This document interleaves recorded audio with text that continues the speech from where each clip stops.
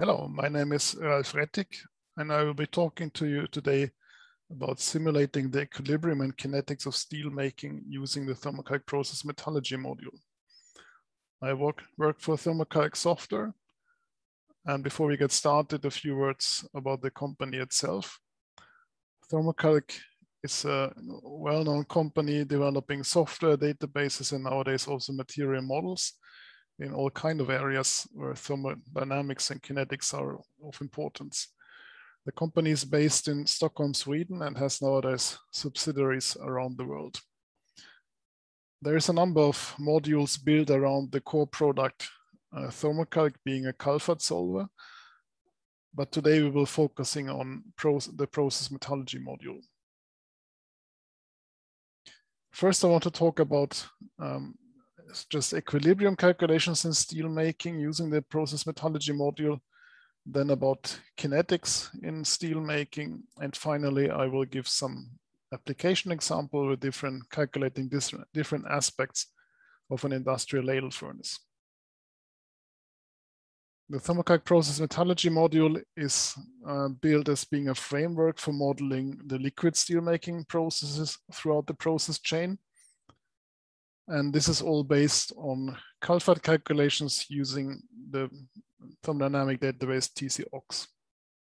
So the target is really that you can model everything in the liquid phase. So starting in the liquid phase of the electric arc furnace, going over the blast furnace, the different converters like BOF or AOD, and then finally all the way to the ladle furnace. The basis of everything is the database TCOK. And this is a database that has been now developed for over 15 years. And it's the goal in this database was to unify the description of steel and slag in one database. So you only need one database and have all the steel and all the relevant steel data and the slag data. The database is containing right now these elements that you can see here. So it's 29 elements covering all the relevant areas for steel making. And while it is a very important application is steel making, this database is not only for steel making, it can also be used for refractories and also for other oxidic materials actually. And you see that already between 2018 and 2021, there has been quite some shift. So we had here in total major versions 8, 9, 10, and 11. So 4 major versions in these 3 years. The basis is, of course, and that's the core of any Calfat calculation, to perform equilibrium calculations. And this is very much simplified in a Process Metallurgy Module compared to the Thermo-Calc console. You can do all these equilibrium calculations for steel making also in the Thermo-Calc console, but it's actually much more complicated. And this is especially because of the description of the slag phase. So yeah, slag is of course consisting of different components. So it's an oxidic material usually, and in the console it's rather tricky to define here the percentages of the different components. But this is very simple in the Process Metallurgy Module, which is right now only existing in the graphical mode, and then you can define your compositions as you see it here in a very intuitive way, and you can even store these compositions on file and build up a library and reuse that. So the focus was here on a simple and intuitive graphically user interface. You can do both adiabatic calculations, so assuming no heat loss from the system, and constant temperature calculations. There are very many applications where you can actually use already the pure equilibrium calculations. I can't go through them all, but just to mention a few of them. So you can, for example, calculate the sulfur and phosphorus content in a steel dependency of temperature, slag amount, and composition. Or you can calculate the soft oxygen content in the steel after the deoxidation. You can calculate which kind of inclusions are occurring, and also how you can modify these inclusions. and many other things. Steelmaking is, of course, some technology which is quite seldomly really in equilibrium, and therefore it's important to model kinetics. And at the same time, it's also important that we keep a certain performance. So it should still be possible to apply these applications really in industry. And the way we do this is that we are implementing an effective equilibrium reaction zone model. So that's a modeling technique which has been around for quite a while now. There's quite some literature existing.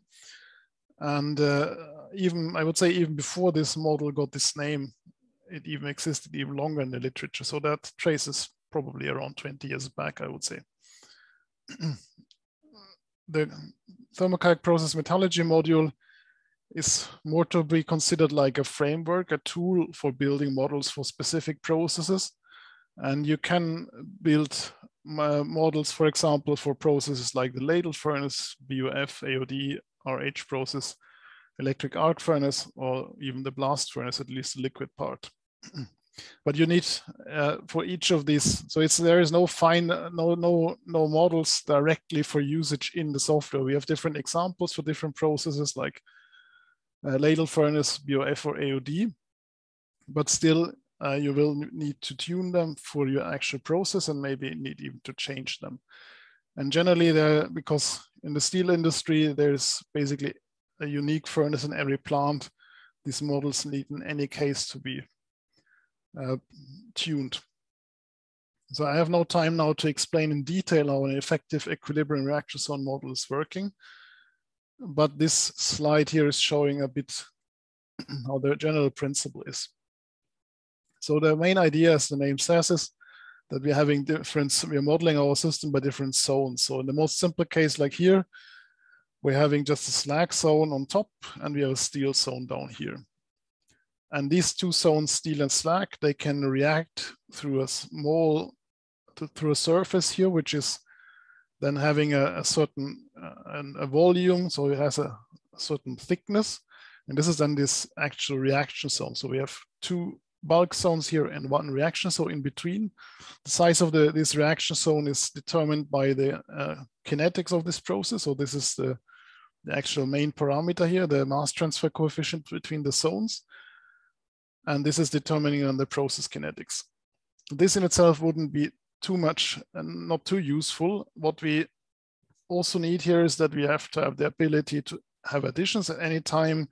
We need to have the ability to have heating and heat loss, heat transfer through this reaction zone. We need to consider flotation of steel to slag zone, or maybe even transfer of material in the other direction. We need to consider inclusion formation and so on. And this is here all what is available in the Process Metallurgy module. For details about this model, I suggest that you take a look into the literature. There is a lot of literature around of different research groups, and they give all details that you can think about. Right now, this is also available in the graphical user interface. And generally, the user interface is looking quite similar to the equilibrium calculations. And the main goal was here also to really allow for a simple setup of calculations so that it's intuitive to do that. At the moment, we are developing a TC Python module, and this will then allow for programmatic setting up of the calculations. And this will even allow, if you do this work, to couple this maybe to your level 2 systems and to drive calculations from there. Now I will talk about some application examples. So we are looking now on an industrial ladle furnace, and we will look on this process from different point of view. So first we will do some equilibrium calculations, and then actually full process simulation. We are using here some published data from an industrial plant from ArcelorMittal Dofasco in Hamilton, Canada. This has been published several times, so last times to our knowledge from Van Ende, and also originally here from Graham. We're doing that because it is otherwise difficult to show public data from industrial processes in a conference. And therefore we are using this now as a basis. So all the following slides, all data you see there will be always based on these publications. The composition of the steel as it is published here is initially like this.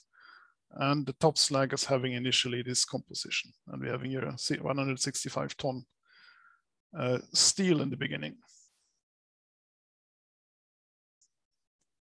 So the first aspect we want to look on is the oxidation happening during the tapping.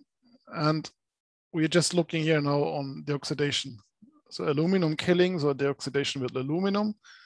And we just do this here by doing adiabatic equilibrium calculations, which is always a good thing to start because they are more simple to set up. So we see here now what is happening to our steel when we are adding different amounts of aluminum. So from 0 to 100 kilogram. And then we can observe here how the oxygen content in the steel actually is changing. This is what we want, of course, to reduce in our killing process.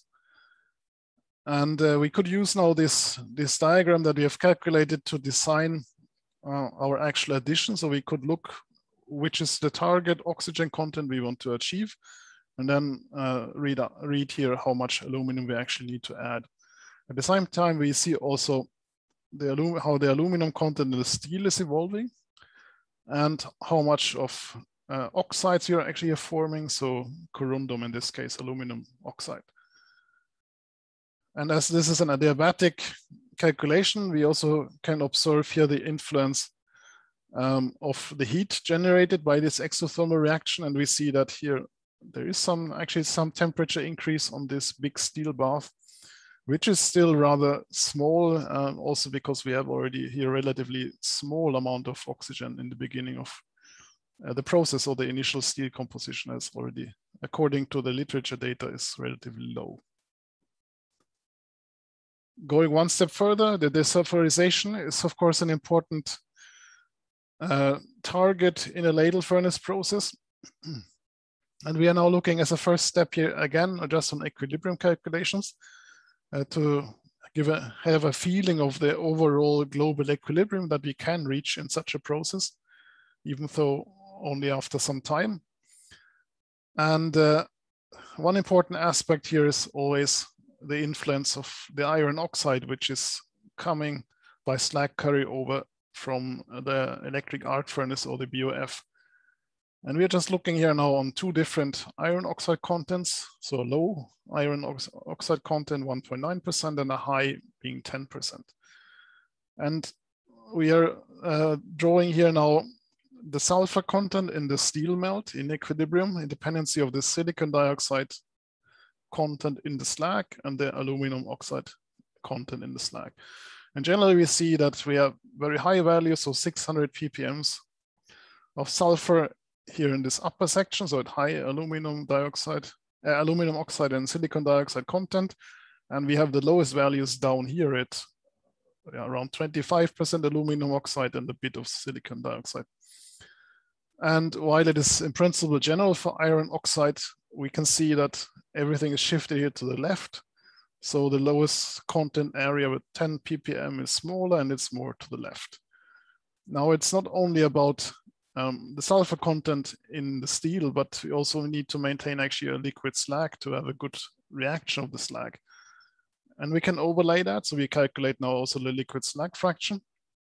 We see generally here in the left corner, we have very low, so mostly solid slag, very low fraction of liquid slag, and it's going to 99, so basically 100% up here. And if we are overlaying this now, we can go find a target region, so where we have low sulfur, the lowest sulfur content, but still having liquid slag. And this is basically here in this region. So we are having here below 10 ppm, but still basically fully liquid slag. When we're looking now on the high iron oxide, then it's a bit different. So this point is shifted more to the left to lower aluminum dioxide content. And we see here we cannot even reach the 10 ppm anymore. So we will be maybe around 20 ppm instead of maybe 8 ppm here at a different slag composition. So that's one way that these calculations can be used. But we are not only interested in equilibrium, of course, because that's something which may be never reached. We're also interested in the process kinetics, and we can do this with the process metallurgy module. So here we see now the same steel, the same ladle furnace process in a kinetic simulation with this schedule. So that's a rather simple schedule, but we can also calculate actually much more complicated ones. And we see generally a nice fit for the temperature evolution over time compared to the measured data. We see also a nice fit in the steel composition over time and the slag composition over time. And I want to draw your attention especially here on the sulfur content, because that's something which is heavily influenced by the kinetics. We see here it's reduced all the time during the process and would even reduce further if the process would be longer. And we see here that we even here get actually a quite nice fit. So to sum up, the Thermo-Calc Process Metallurgy Module allows for the simulation of full-scale industrial liquid steelmaking processes. So you can, in principle, model any steelmaking process here when you build up your model as a simple and intuitive interface. Right now, only a graphical user interface, but we are actively working right now on developing a TC Python module, and this will simplify very much, on the one hand, batch calculations, so to vary parameters, to vary compositions, and to calculate for many processes at the same time or in a batch. And it will also make it much more easy to configure complex process schedules. And if you want, you can couple this to your databases. And this will be also a major benefit. So finally, I want to express that we are not declaring any conflict of interest. So with that, I thank you for your attention, and I hope for a lively discussion. Also, we are doing this now all online. Thank you.